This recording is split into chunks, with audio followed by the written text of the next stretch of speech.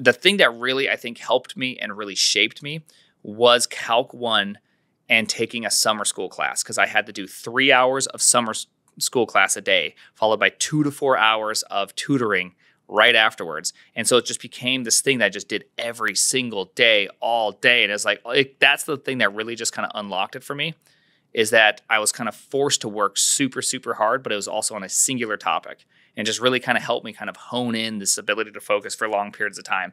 And then all of a sudden it was just like all the problems that I've had up until that moment, I was an overnight success after about 3 to 4 years of trying.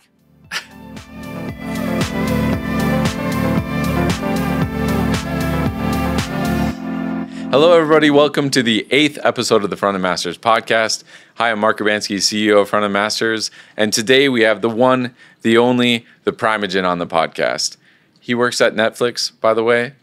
He uses NeoVim, by the way, and I hope you enjoy this conversation. Well, hello, Prime. Welcome to the podcast. Thank you. We're going to start out with some warm-up questions. Okay. And the first one I have for you is, how is life on the ranch? The ranch life is wonderful. It's getting near winter. You are in Minnesota, so you understand the whole winter feel. So I usually love ranch life from about March till about October, and then afterwards it's not fun life. It's just cold. I have to do a lot of plowing. That's about it. It's life on the ranch. So can you tell us one story from ranch life?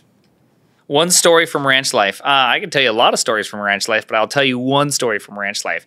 The very first time we had cows, I didn't really know what was going on. So if you've never heard the terms for cows, open means it's a female cow that tried to get pregnant and was unable to get pregnant. So they sent them out to pasture to become delicious steaks instead.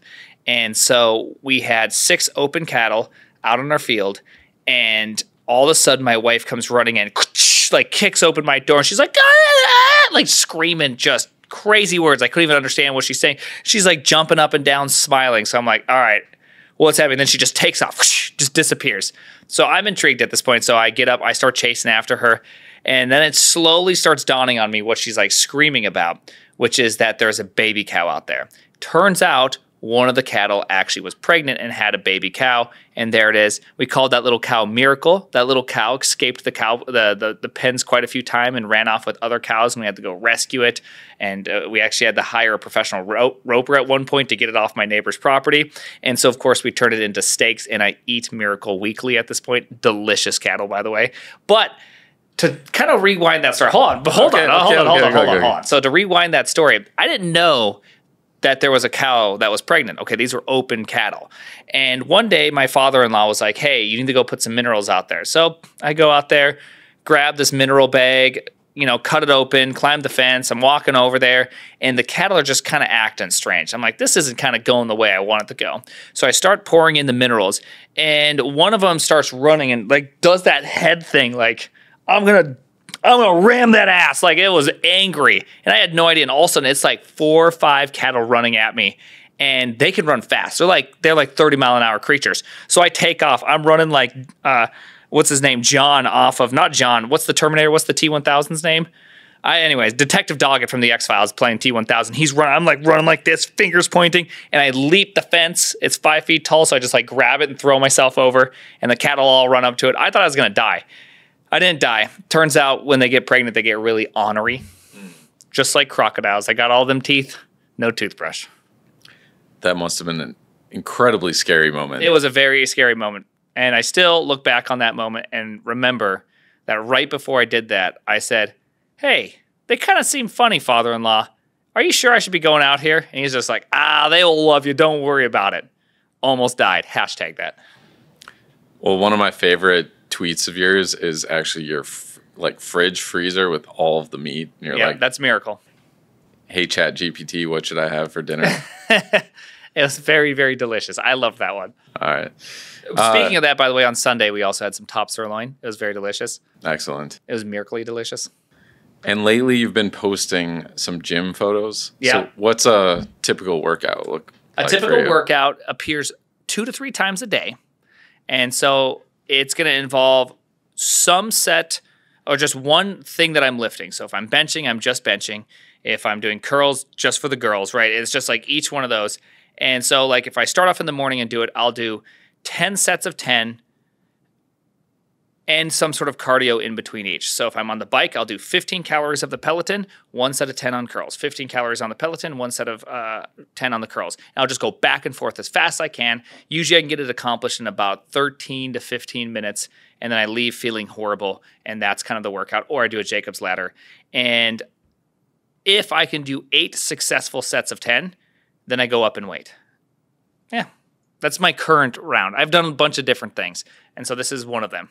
And I tried that Jacob's ladder, and it is no joke. It's not a joke. People do not laugh at Jacob's ladder. Yeah, you and I had a Jacob's ladder competition, and sad to say, you destroyed me. I'm willing to have another competition and willing to destroy you sometime in the future. All right, well, we'll have to do that because I've been running a lot, so maybe You're maybe prepared. I'm preparing. Emotional preparation.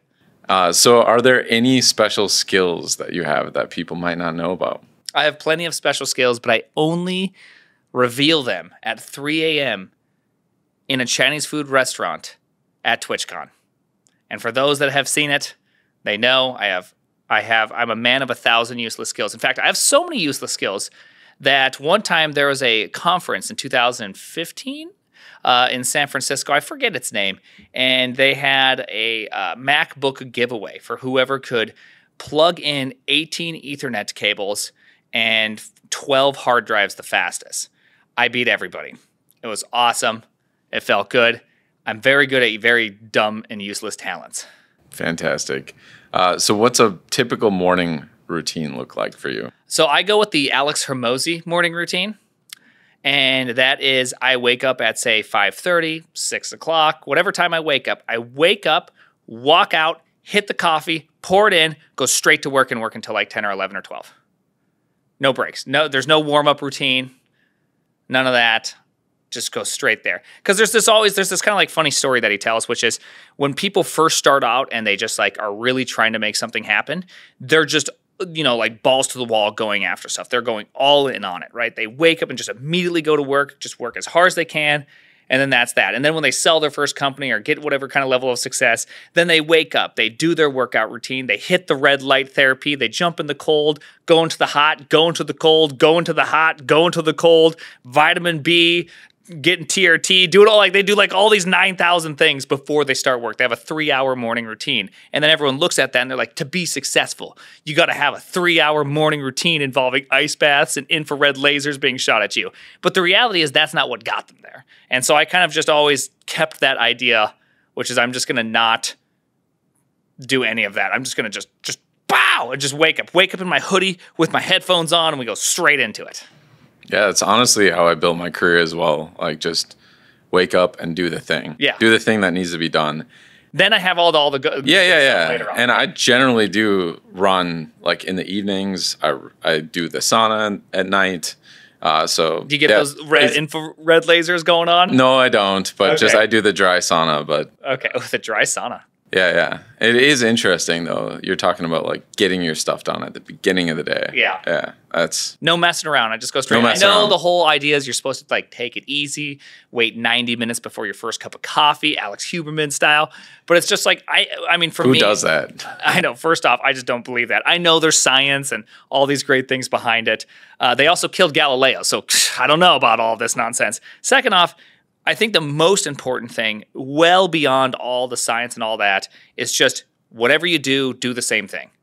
Like that is 10 times more valuable than trying to find the most optimal morning routine. Just do the same morning routine. You're going to wake up, you're going to feel great, it's going to eventually feel really good, and you're going to be able to have like all this momentum every single morning. And so the easiest way to do that is just to do immediate work right away.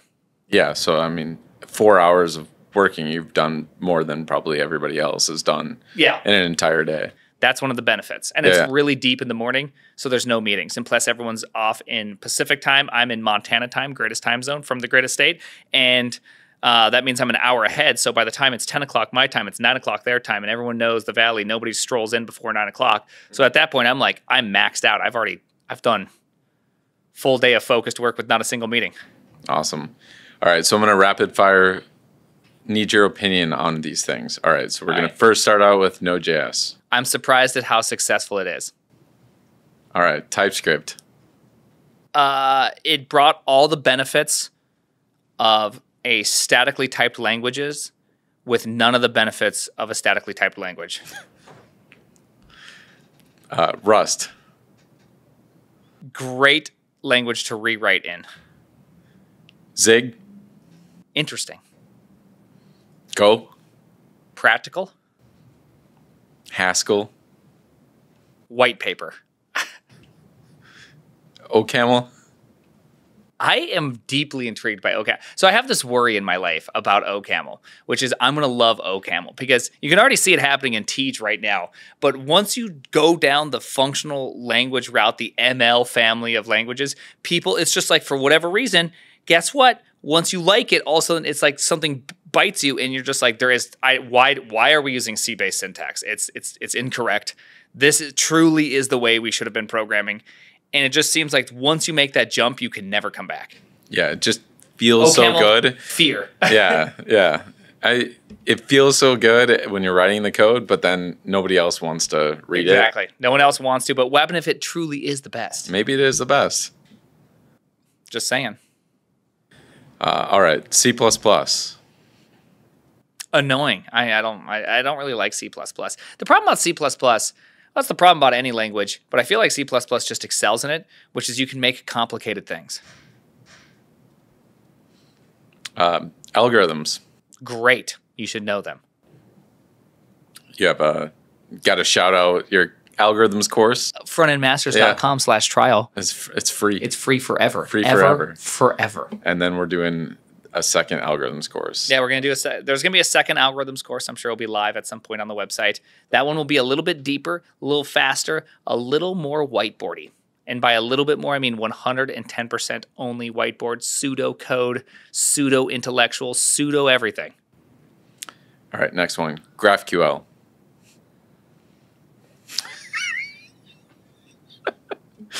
Come on, don't hurt me like this. All right. One more that's gonna hurt you. React and Next.js. Oh, so I'm gonna give a nuanced take. Are you ready for this one? Yeah. I think React was an amazing iteration and allowed for a lot of cool ideas to be tested that have never been tested.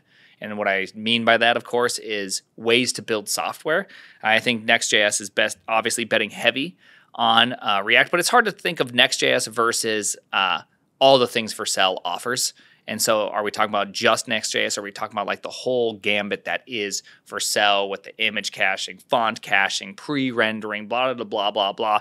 I think there's a lot of cool stuff that went on, and I'm very happy with a lot of the outcomes. I still think pre-rendering is probably the coolest iteration. It's probably the biggest W of RSCs ever. I think it's going to be their only win. Called it. But I mean, I think it's great. I think there's plenty of great things about it. I just don't like it because I am like some amount of developers when if there is a tool available, I'm going to use the tool. And sometimes tools make things more complicated or they make it easier. And I find how do I put this well? Abstractions that give you full control tend to be good. Abstractions that wrap things and repackage them tend to be difficult. And I think of this a lot like logging. There's logging that lets you know a problem happened, and then there's logging that's trying to debug the problem that happened. And if you have alerts and logging or tools designed to try to pinpoint where problems happen, they're almost always bad. They almost always are way too much information. They almost always are impractical. They almost always don't really do what you want. Whereas tools that like just tell you something is wrong almost always are super nice, right? Because then you still do the debugging, you still go through that, but you get that information right away. So I don't know. It's just that's kind of how I look at it, which is I feel like React is doing, or kind of like I shouldn't say just React. I should say the modern front end approach is trying to have your cake and eat it too. Whereas I'm not sure if I like that. Yeah, one of I think my favorite takes of yours towards this is like the fact that every plugin needs to be like React this, React that, React whatever, and it versus making like general purpose utilities that work for whatever the problem is. You just need that utility for that thing. Yeah. Instead, it has to be wrapped and packaged for this one ecosystem and in this one way. It all has to be interoperable with Yes. React's way of rendering JSX or whatever. Yeah, and that's like a specific problem with React because it might be a specific problem also with Solid.js. I know that Svelte doesn't really have that problem. Svelte's ecosystem is just the JavaScript ecosystem, so there's a lot of benefits to that kind of approach. I like what they've done. I think that it's probably the most compelling front-end framework right now is Svelte, if I were to use one. All right. The next one, it's a transition into your thoughts on HTMX. Oh, I love it. We already know this. We know this, okay? But you just said you would use Svelte, so. Yeah, I said if I were to use a front-end framework. Okay, so you don't consider HTMX a front-end framework at all? No, I don't think it's a front-end framework. It's just it's just a data fetching library. That's how I look at it. It lets me try to write a back end and a front end like how I would imagine real-time video games are created. I know that's not like true. Like anyone that knows real-time video games knows it's all UDP, and then you got to send up keystrokes and all that, and things get painted and rendered, and all the states kept on the server and transferred back down to the client. But HTMX is kind of like that, except for the frame that gets sent down is static and never needs to be sent down again until there's an interaction, which generates a change on the server, which then generates the change on the client. That's kind of like how I like to think of it in my head. Yeah, we're trying to figure out on frontendmasters.com where we want to integrate HTMX. And are you actually thinking about doing it? We might. We probably will. We probably will, honestly. But yeah, we do have like the giant dashboard application that's React, SPA world, and then frontendmasters.com is all vanilla. And so in a way, HTMX is kind of like a third paradigm. Yeah. Right? Because we have like the vanilla Hugo Go approach that we use on frontendmasters.com, and then the SPA React approach. And now we're trying to figure out where does it make sense to use HTMX. So one thing that's cool that you could technically do with HTMX and frontendmasters.com, because you do full page reloads when you transfer things, right? Right, when you click, Yes. So you could import HTMX and put a boost, because I assume your links up top are they're literally just a href. I always call them ahrefs. I don't know what you call them. It's just a href up top. And so if you just put boost on the body, that will go and fetch that page and then put the body into it. So you literally get the experience of a single page app with just none of the programming. You're just like, all right, all links, all new pages will simply just be refreshed right here. I'm sure there's some JavaScript complication and all that. Yeah, and there's the reason why we wouldn't do that is because right now each route kind of loads its own contextual JavaScript. So it can be the most minimal amount that's needed for that page. And so, unless HTMX is there actually that much JavaScript that it requires that? Because you also get like gzip benefits. If you have a big document, you can get some pretty good gzip benefits in there.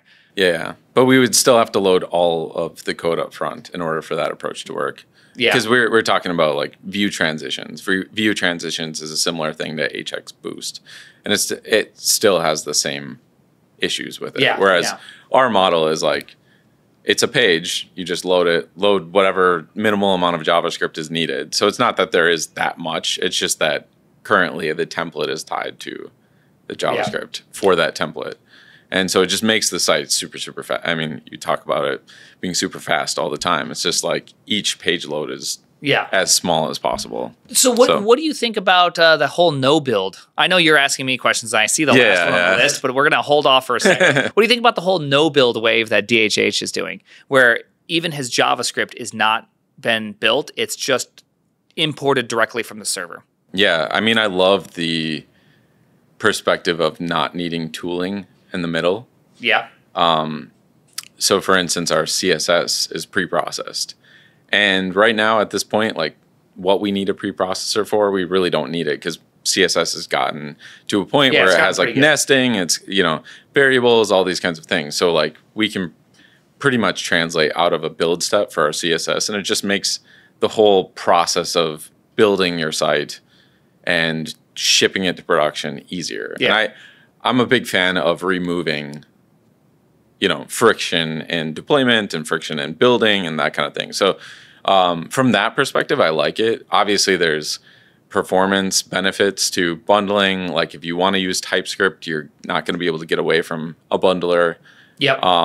Things like that. So for our JavaScript, we're probably going to stick in the compiled mode. Do you use TypeScript? We do use TypeScript for some of our more complex modules. Yeah. Have you considered just going with JSDoc? We have not. No. But yeah, so we built that search. You've seen the search on our site. Yeah. It's like Nice super. Search. Yeah, nice search. Very, very nice search. Yeah, very, very nice search. And yeah, super powerful. And that's built in TypeScript. And it's a very dynamic module. And the only dependency we have there is lit HTML, which is like a 3 kilobyte package. Let me just tell people how cool that search is, which is yesterday I did a talk on JavaScript performance. Someone in the audience, live while that was happening, was like, Will Sentence said, or someone, not Will Sentence, maybe it was Will Sentence, talked about something with performance at a certain level. He's just like, I remember him talking about this. It had to do with promises. So he's like, oh, I'll just search in the search, found the exact spot within just like seconds. And was like, oh, he actually cut it off here and you're starting right here. Okay, this is how these two things worked out. So I was able to figure out someone else's talk on the exact topic in the exact point within probably like 10 seconds. Yeah. So searches the transcripts and you're able to actually click to specifically where they mentioned in the course. And then was able to listen to it and go, oh, yeah, okay, yeah, he didn't cover this one spot. And guess what? The back button works. The back button works. Impossible. Apparently, that's a really hard challenge in front-end development. Well, it's because you have to recreate client state if you go that route. And so, anyways, that's funny. Yeah. All right. So next question. So yeah, we're still doing the one word or the no. thoughts. Oh, well, yeah, we can finish that. The last one was AI. Peaked For a little bit. I think AI is great. ChatGPT is okay. It's both great and bad at the exact same time. People say it's really great for learning. I think sometimes it's great for learning, but a lot of times you just get really average information. You're not really getting insights in a way that is fantastic. I've enjoyed it for trying to ask questions about algorithms, and sometimes it's okay. Other times it's just making up stuff. I use it for programming. I think it's great for saying, like, whatever you give it a black box problem. I have a CSV with these 3 columns, and I want to be able to display a graph in Python, and I want these 3 graphs based on this, and a histogram with these added values. It could just do that because it's like, I input, output, completely known, just produce. But the moment you kind of do more exploratory stuff, you start really hitting some oddities that may or may not be true at all. And I don't know. I find that it's just way less effective there. So I am definitely in the plane of disillusionment really quickly. Yeah, it seems to boil all of humans' knowledge into the most like vanilla, generic thing. Yeah. Like if that's what you need. Yeah, it can work. Yeah. I think if I were today to have to go write, say, like I had to write something that could parse NPM, PNPM, and yarn packages, like 2 years ago, that would have been a really tough thing to do because there's so much different formats and things to do. Whereas today, you just tell Jippity to do that, and it's such a black box problem. It's just like, bam, bam, here you go. Hide that away in a module. It mostly works. It might work 99%. It might even work 100%, and boom, you just never touch that again. And so there's parts of development that sorry for spitting on you. There's parts of development that are really exciting, and I really like that. It just takes the average out of there. Well, I was graced with your saliva, so that's why I reset it so we could just skip that and you could just edit it right out. I just saw the shine fly across and I was like, ooh. No, we're definitely keeping this in. Ooh. All right. So let's talk about Little Prime. Growing up or your first exposure to code. Can you tell us a little bit about that? Yeah. Often I don't talk about Little Prime, especially in public. So first exposure to code. Yeah. Okay. Thank you. Yeah. It's a good joke. It came in later. It's time zone difference, really. So first exposure to code was when I was like maybe 5th or 6th grade. I mean, I tried to install Doom a bunch and all these other things and played with MS-DOS. And I knew how to use kind of DOS a little bit to kind of go around. So I had like a vague familiarity back when I was young because I had the whole Windows 3.1. Stop laughing. And then, sorry, the time zone. The time zone thing. That joke came in late too. Time zones. Yeah. So... All right, MS-DOS, right here. MS-DOS. I've already skipped past it. Yeah. So in 5th grade, there's this game called Grawl or Grail, depending on who you ask, played it. The creator of that streamed on Twitch, and I was able to raid him and be like, dude, you're the reason why I'm like a computer programmer. No way. Is so cool. That's awesome. Dude, I can't even remember who it was. I want to say it's Lord Tox was his name, but I don't think I'm right on that one. Anyways, so... that game, it had a little NPC level editor, and the level editors, you could put in these little NPCs, and when you double-clicked on them, a little script came up. and I saw it for the first time, and I had no idea what I was looking at. But it was like, if, and I, X is greater than 100, do this. And I was like, I could do this. And so I started playing with it, and I was just like, oh yeah, I could do this. And I just kind of guessed my way into programming, and it was like a C-like scripting language. And I could just go through it and start doing stuff with it. And it was pretty easy, and that was like my first exposure into programming. So it's kind of like modding a game. It was more like game scripting in a game. Yeah. So they just had a very few little hooks into the game, a small API. It worked. Got it. Yeah, I think about those early games and how like just the simple models of like basic programming is how a lot of us got into it. Like, I started with TI 83 calculator games and that kind of thing. That's right. You were a TI 83 champion, if I'm not mistaken. You went to town. Yeah, I absolutely did.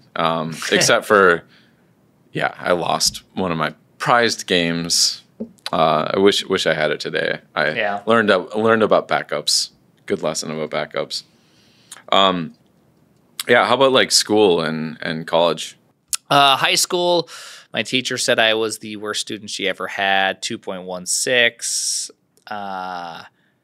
Drugs, alcohol, bad life decisions, all that kind of stuff. College, dropped out a couple times, and then just took off like a rocket. It was just like at some point everything started making sense, could do really good. Also enjoyed computer science, and then crushed it. And then eventually I was the person that got the highest grade every single time.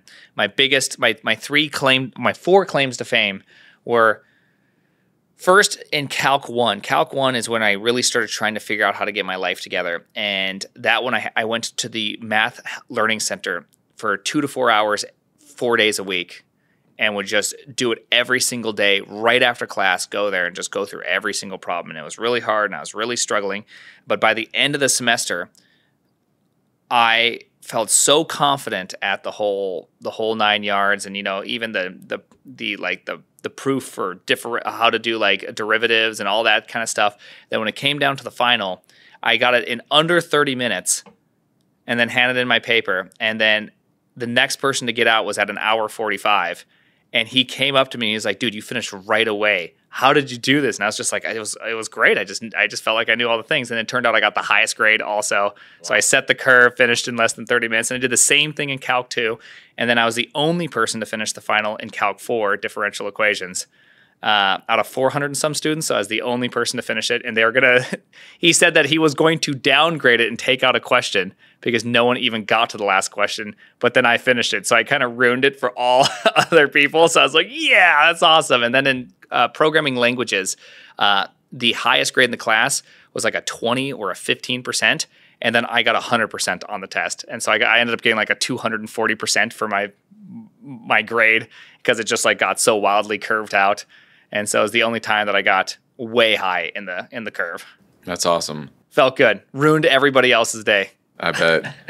But I watched a video you were talking about those days, and you were talking about like struggling through like ADHD and like that success that you're just talking about, you like really worked hard for. Yeah, because the whole dropping out twice out of college thing, that happened over the course of years, right? That wasn't some small period of time. And then there was also going back to school and struggling and not getting good grades and all that kind of stuff. It was really the thing that really, I think, helped me and really shaped me was Calc 1 and taking a summer school class, because I had to do 3 hours of summer school class a day, followed by 2 to 4 hours of tutoring right afterwards. And so it just became this thing that I just did every single day, all day. And it's like, that's the thing that really just kind of unlocked it for me, is that I was kind of forced to work super, super hard, but it was also on a singular topic, and just really kind of helped me kind of hone in this ability to focus for long periods of time. And then all of a sudden it was just like all the problems that I've had up until that moment, I was an overnight success after about 3 to 4 years of trying. Overnight success in 3 years in the making. It just happened. It just happened. Yeah. They say it's like, a lot of things are slow than fast. It's like you don't realize a bunch of these small changes that are happening in your life, and you don't really, you just don't see them. And then all of a sudden, it's like it's different completely. And it's like the slow to fast kind of problem. So yeah, probably like years of slow, and then all of a sudden fast. Absolutely. And then like, how did you get into kind of like speaking and teaching? I don't know, like the content creation thing, like Content creation was just me going, maybe someone will like it if I program. I don't know. I was really fast at Vim. Okay. I thought it was kind of cool. I was like, my most popular shorts are me doing really great Vim macros. It's like the 360 no scope of the programming world is Vim macros. And so I'm going to start uploading more and more of those because they're really, really fun to do. But yeah, I just happen to have a parlor trick talent. And I think that automatically started drawing people in. And then I can also carry on a conversation while programming. If you just do something for 20 years, it gets easier and easier to do things. And so it just felt easy. Yeah. Just because I had so many years of experience doing it. And so it's more like I just fell into it. Because before that, I was streaming Fortnite. You may have heard of Fortnite. Fortnite, great place. And so then I just tried programming because that's where my true talent lied. So you weren't like the best Fortniter? I got pretty good at Fortnite. I could definitely crank 90s on the kids, all that kind of stuff. Could do the whole like edit, shoot, reset, edit other side, shoot, reset, edit the swirly staircase to drop on people. Like I could do all those things. Got pretty good at it, but then I don't know. It has a huge skill gap. It also had no meaning at the same time. So it wasn't as fun as programming in some sense. It's really great to zone out, but it's not really great to make a life around. We'll get into content creation a little bit more in the future, but I do want to know, like, how did you go from like college to like Netflix? I graduated school when I was 24. And during that time, from 22 to 24, I was working like 80 hours a week, 90 hours a week, 100 hours a week with schoolwork and trying to build websites and all that, inspired by the social network, all that kind of stuff. jQueried out of my mind. They called me jQuerious. I was so ready for all this stuff. It was awesome. And then afterwards, for the next year while my wife was still in school, I just spent it doing a startup. So again, there's multiple nights I stayed up all night just programming furiously, absolutely enjoying the entire experience. And then my friend JJ Prum, the Micro King, you may have heard of him, pretty good guy. He just came in and he finally called me and said, you know what? I don't think this is going to work out. And right when he said that, I already knew that. And I just, boom, gave up. And I was like, fine. And so I went and tried to find a real job. And I found a job at a place called Schedulicity. And Schedulicity hired me. And 6 months into Schedulicity or 5 months into Schedulicity, I just felt so frustrated. The work was so boring. And so I was just like, oh man, I just got to figure out how to be happy. I got to learn how to be content in every situation. I'm just going to be that. I just have to be that. Arrive to work. Before I walk in, I go and get coffee at, I think the place is called Rockford. It's right across the street in Bozeman, Montana. Bozeman, Montana, by the way, great place. It's where HTMX, is being developed from right now, headquarters HTMX.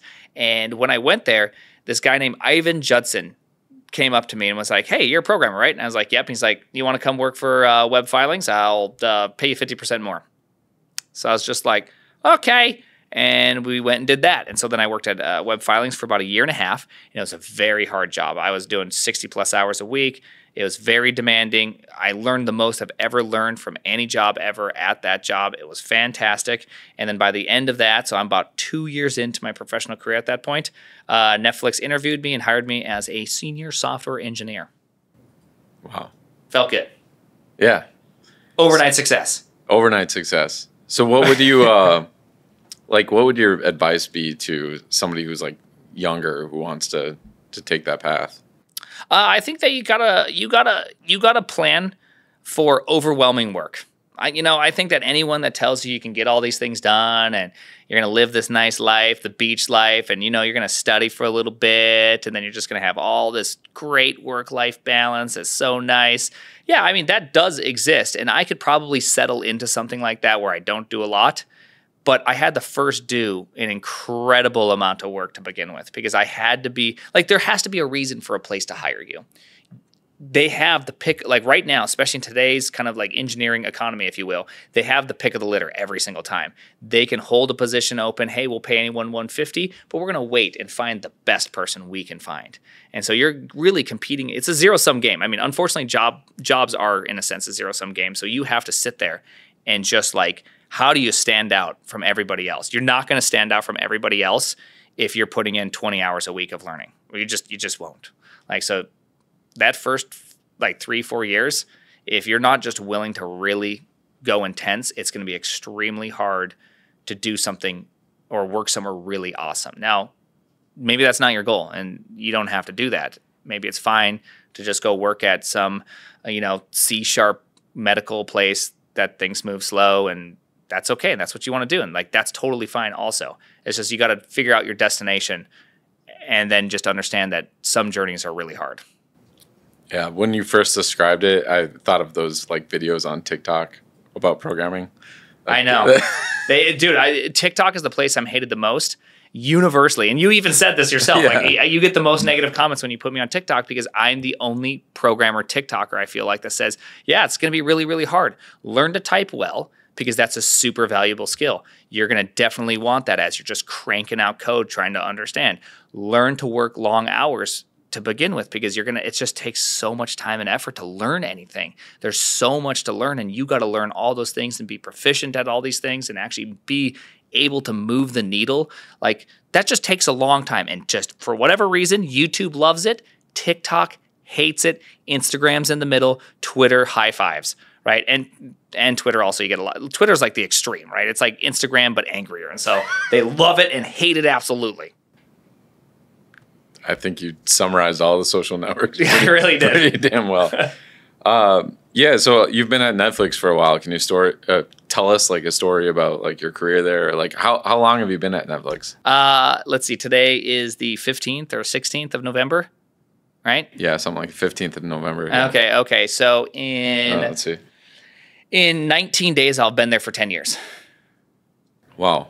Yeah, on the books. Technically, in 18 days will be my first day at Netflix, because I came a day early and watched a presentation and met a bunch of people. Biked 12 miles to get there. We only had one car, wife was pregnant, and I just grabbed a bike and biked down the Guadalupe Trail to the Los Gatos Trail and made it all the way to Netflix. Building A. Theater. Forget the name of the theater. Theater room. A1. So do you have any stories from Netflix that you can share?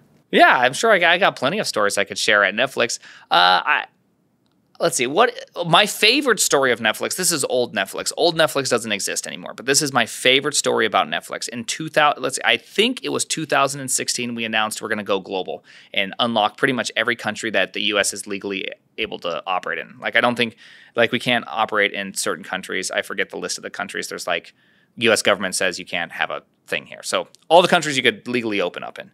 And the thing you don't know about that story, and most people don't know about that story, is that for 1 year before that, all the UI teams knew about it. We were building ways to do all the different translations, building in more dynamic ways to handle all this stuff. A lot of work went into that. And for a year straight, we all knew this was coming, and we all knew it was going global, and not a single thing got leaked. Like, that is such a cool experience. You can have a building full of 1,000 people, and nobody says a word. I loved those days. Those were great days. Netflix was still in this idea of freedom and responsibility, hire adults only, and everyone there took it pretty seriously. Feedback was really serious. Now I feel like you don't get feedback. I don't get feedback. It's just a different feel. It's just not the same Netflix as it once was. Is that bad? Is that good? I think it's partial bad. It's not the same place, but I still really like it there. It's a lot bigger. It's just a lot bigger. You can't 10, 12 times bigger. Something like that. I don't know if it's that much bigger, but it is bigger. I have no idea how many people work at Netflix. I know I looked it up once. It's like 12,000 or something like that. But I don't know. Just not the same as it once was. Times move on. Times are changing. I was also called an idiot in one of my code reviews. So is it better? Is it worse? It's a thing, right? They're still cranking out lots of cool stuff. Out cool stuff. So, right. There you go. There's a good story. Yeah. All right, cool. Thanks. You're welcome. How did you start teaching at Frontend Masters? I asked you. No, Jem asked you. And then Jem and I were talking about an intense topic, and I forgot that you were also on the Twitter DM thread. And so you got exposed to me accidentally sending a message to the wrong group. Oh, those are good days. And then you still let me come. I still let you come. Yeah. So how did you decide, or why did you decide to be like, I want to try this teaching thing? Jem always said it was really great. Okay. So I just knew Jem. So Jem just kept saying, no, this is definitely the move. You got to do this. Trust me, it's way better to do this. And so then I was just like, fine, I'll go if you let me teach Vim. And you let me. Risky move. Yeah, there's some caveats there. We're like, we're gonna try it. We'll see. It worked out pretty well. It worked Vim awesome. Is still, it's still, yeah. We put it on the back end learning path. I think that's helped a lot. Yeah, because I think it's fundamental. Yeah, like you gotta know how to use the motions. Yeah, you gotta. Yeah. Yeah, especially if you're going to work on any type of server whatsoever. Yeah, if you have to just log onto a server, there's going to be Vi at least. In Vi, you're going to have most of the moves. You're probably going to have Vim. You're going to have all the moves you need to know. Like, I can still work in Vi. It's just not very comfortable, but I can. So you started on Vim, but why did you keep continuing? I mean, I think you're on your 7th. Okay, so I didn't start on Vim. I started on NetBeans. Okay. I was the fastest on the keys. You should have saw me during those days. Oh, man, I was so speedy. Then I went to... I tried Eclipse for a moment, dog water. Then I tried Sublime for a little while, dog water. Then I tried VS Code, or then I tried IntelliJ. Stuck there for a long time, and then I had a friend. His name is Bogart Taberi. He said, "Hey, I'm going to try Vim. You should try Vim too." And I was like, all right, I got this. And so I tried Vim because I knew I was fast on the keys. I knew I could type fast. And from there, that's what I did. And it was awesome. And I loved it. And the first week was absolute hell. And then afterwards, I got kind of fast. And I was like, ooh, I could get faster. And then it just kept on going and kept on getting better. And I was like, oh, this is exactly what I've always wanted, was the ability to really control the cursor instead of using up, down, left, right, and control and shift. I was just so fast on those things. And so, I really, really liked that. Absolutely thought that was the best. And so then after years of doing that, Yunong from Netflix, he said, hey, you should just use Vim. So like 2016, I was really considering using Vim. And then a guy named Anders Bakken could just go so fast in Emacs. And another friend named Guy Serino could just go so fast in Vim. I already knew the Vim motions. And I was just like, I want that, right? Whatever I've been doing, it's not that. And that's what I want. And so then I figured it out. And it was totally worth it. And so then can you type like incredibly fast? Like what's your word per minute? I can't type nearly as fast as I once was able to. Switching to Dvorak slowed me down, and switching to a Kinesis keyboard slowed me down a little bit. So I'm probably at like, whenever I do a program or a typing thing on Twitch live, I get like somewhere between 110 and 120. So it's like I'm not as fast as I once was, but I can type the motions for Vim. Yeah. I can type way fast. And so last time I built a little key monitor for it, it was in the 400s, because typing predefined motions, I can go really, really, really, really, really fast because it's a repeating kind of thing. Yeah, it's like the actions per minute in like video games, like those MM or what are they called? They're called real-time strategies. StarCraft 2, by the way. Yeah, that. Okay. Yes, whatever. I've modeled my workflow after StarCraft 2. Sweet. Yeah. That's awesome. That's how Harpoon came around. And then so you turn that in, you're like, okay, I can go really fast. I'm going to try this content creation thing. Like did you start on Twitch then, or did you start I was on on YouTube? Twitch. I was on Twitch. It went well. Yeah, I'd get like 30 people watching me. I was one of the biggest ones in the science and tech category that was not earthquakes or chickens. That's like such inside baseball. If you don't know, you don't know. No, I don't know. IYK. Okay, that's just how it goes. Yeah. So why is Twitch such an important place for you? Because I've never loved the creation of content in the YouTube form. I really like the live aspect. There's like a whole different energy and feel to it, and it just feels so good. Yeah. So I just love it. I mean, that's kind of the history with Frontend Masters, because I started like, okay, I'm going to do conferences, whatever. I want to teach. I started doing conferences, and then it was like, okay, people want to learn real skills. So I started making screencast courses, but it's just like, I'm just me and my computer and a camera, and it's not the same feel. Yeah, it's not the same feel. So that's where I started teaching workshops and having a live audience. And then we started doing the live streaming, and then you kind of pushed us into, hey, you should try this Twitch thing. Yeah, I pushed a lot of people to that. One thing, I made an early deal with myself early on in the Twitch world, which was I'm not an educational channel. I'm more of an edutainment channel. Like I build things. I will read, this was before even reading articles and all that, but I'm not going to go through and try to teach everybody, because teaching is a very transactional experience. Whereas like an entertainment, building something, being able to respond is like a completely different kind of thing. And people want to come back for that. They want to be a part of that. And the more people that are a part of it, the more fun it actually is. And so I wanted to kind of build that experience out. And so then now that I'm doing a lot of article reading and still building, that changes. That's just super fun now. Now it's just like the best. Yeah, and you're like almost known more for your article reading lately. Yes. People know me more as the Prime Time than they do as the Primeagen. Yeah. It's wild. And like, how do you balance all the things you're doing? You're obviously carefully Netflix, and then content creation, and then so these things, which you told me you're like, this is too much. Masters. Yeah. Frontend Masters doing 3 courses at once was by far too much. I think even if I wasn't doing content creation, it's probably too much. Just in general, it's emotionally painful. Yeah. But to balance all those things is truly not hard. You just need partners. And so my editor, Flip, he's really good at he's just really good. He may not be the world's greatest editor. He's definitely not the world's greatest speller. We've had a few spelling mistakes, but he is like by far someone that can take a vision and run with it, be very independent. Like I would much rather not have the world's greatest editor, but have someone that is really good at editing, but more importantly, really good at just coming up with a vision and executing with no guidance. Right? That is like 10,000 times more important because that means I can actually do something else. I can actually execute on something completely independently. And that is worth way, way, way, way, way, way, way more. And so he is like the first great partner, and we partnered up pretty early to start making things, and that's just been awesome. And then my second partner, which I would never refer to as a partner because she would actually slap me if I did, my extremely beautiful wife, she really, really does help me. She does a lot of things for me. I've been called a misogynist because she brought me food a few times on stream. That's not actually there's no demands here. She just does it because she loves me and doesn't do it very frequently, but nonetheless does it every now and then. And that's just awesome. And so she has just like helped reduce a lot of the complications. So she takes care of like exactly how she literally books all of my stuff that I need to do and helps me stay on track. And she also runs a bunch of other stuff, and she's very, very smart. And she's very, very good, and she's very, very awesome.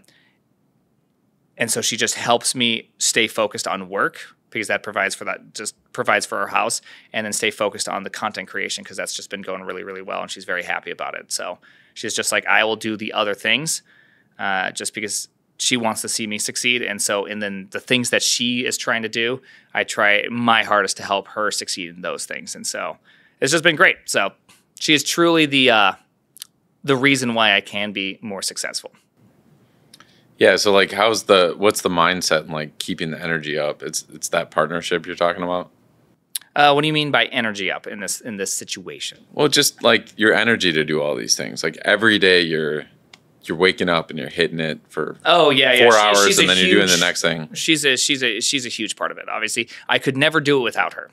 So even if I lived by myself, I had no kids or wife, I still don't think I could do all of this without her.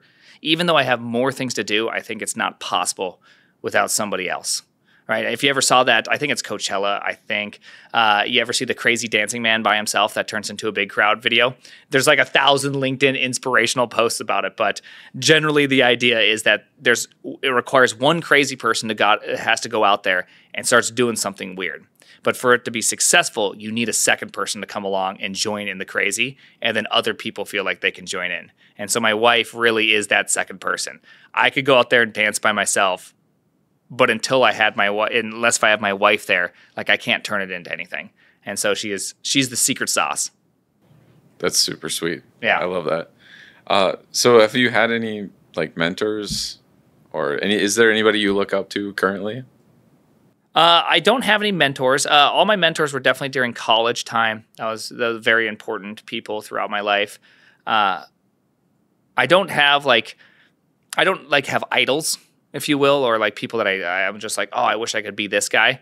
You know, everyone kind of has their strengths and weaknesses. I'm no fool to all those kind of things that everyone, if you meet your idol, almost exclusively, it's not a great experience because you're just like, oh, they're not who I thought they were.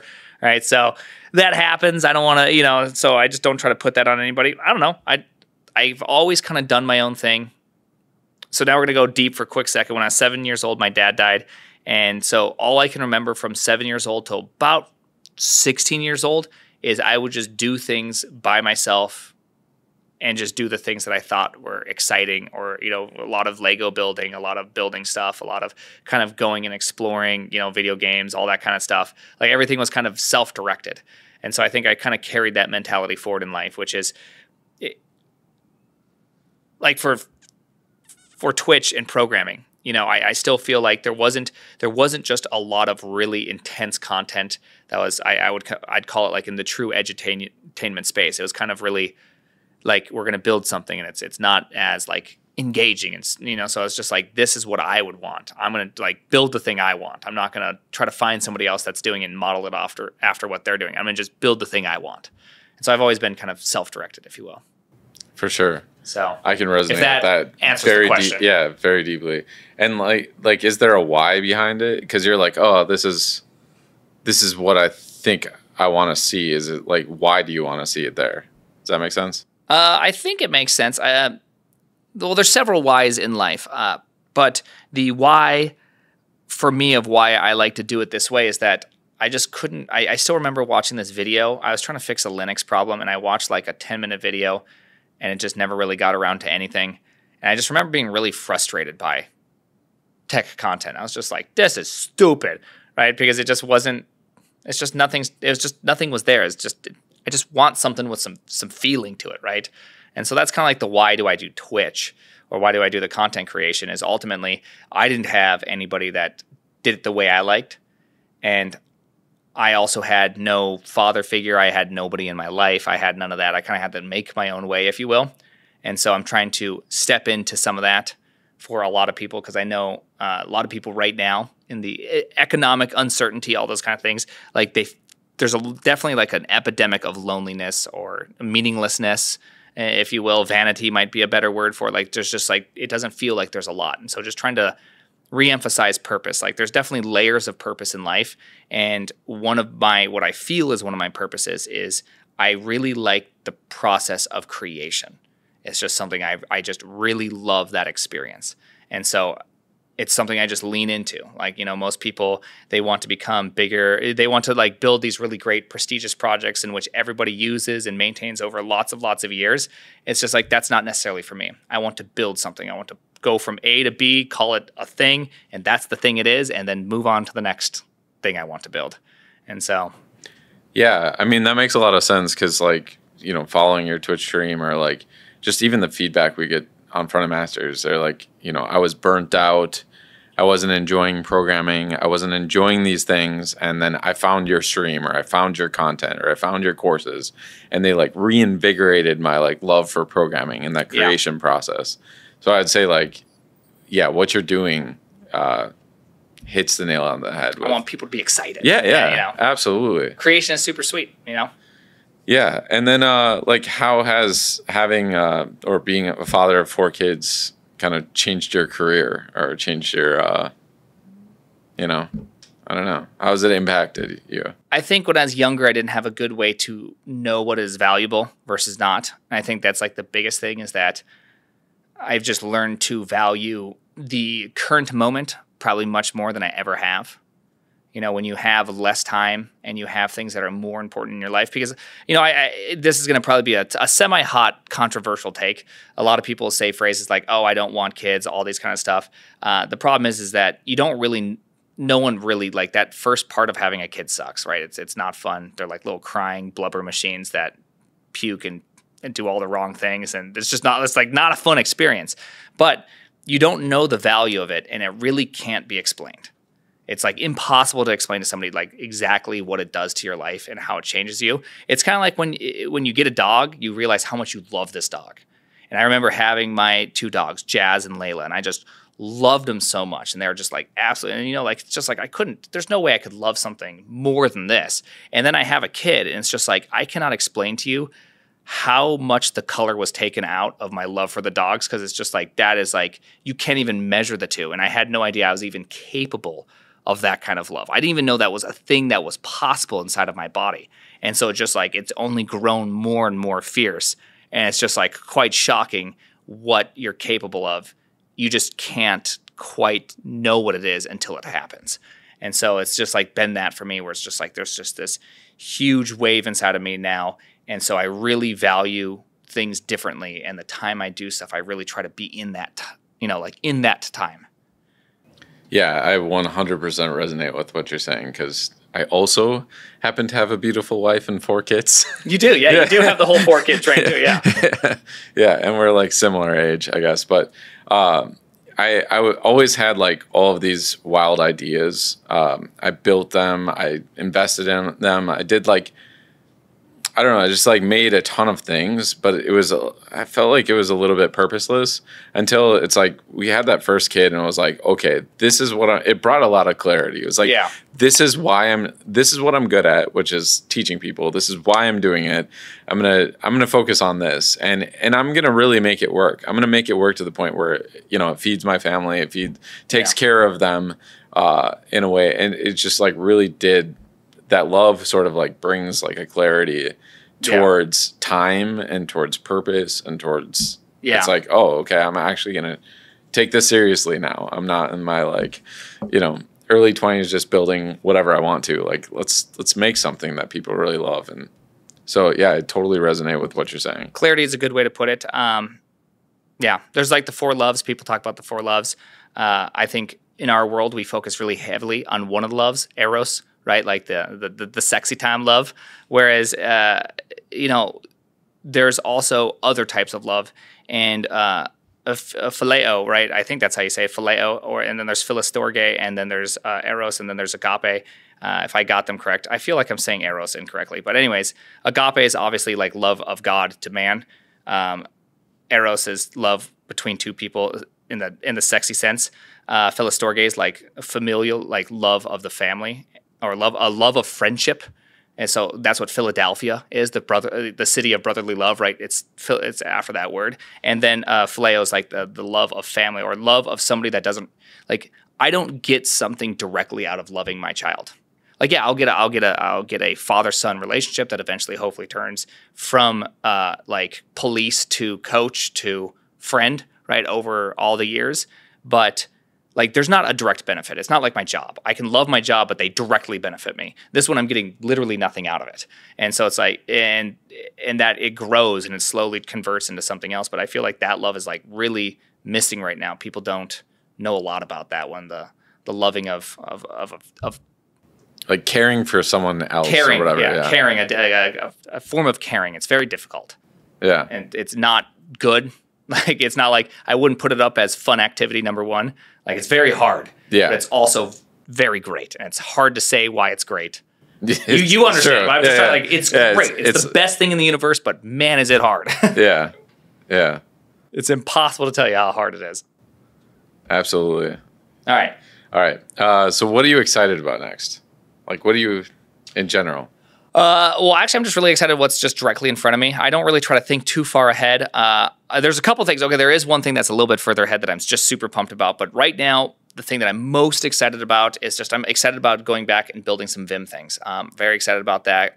Have a couple tools that I'm going to be building, kind of diving back into the developer productivity, reshaping my dot files, really just rethinking about everything. Kind of going to build something that's just what I really want. I'm in the process of rebuilding Harpoon too. It's almost done. It's like if I just had an hour of time, it would be done. It's just like that close. It's just that I just had to do these courses, right? Tomorrow is the final course, 8 hours, or it's really going to be like 4.5 to 5 hours of just pure whiteboard madness. And so that just consumes all my time right at this moment. But when that's done, I'm going to do that. And then the thing I'm future-wise super, super excited about, I got to do this once. I think it was October 26th. I live reacted to the Next.js conference at Vercel. And I'm going to be able, it just went out on Twitter like 2 days ago. React Miami is going to have Theo and I and a couple, and like the speakers come on, and we're going to be doing like live talking / reacting to the conference talks.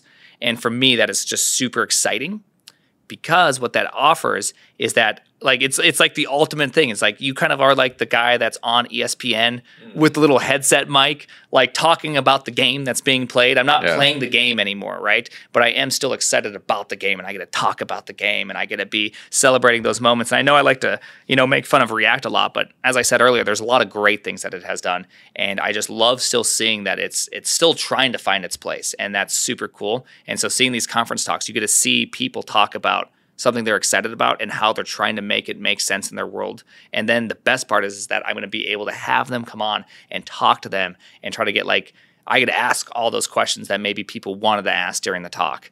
And so it's just, to me, that's my most exciting part, I think, of the next 2 years is trying to make that a regular thing.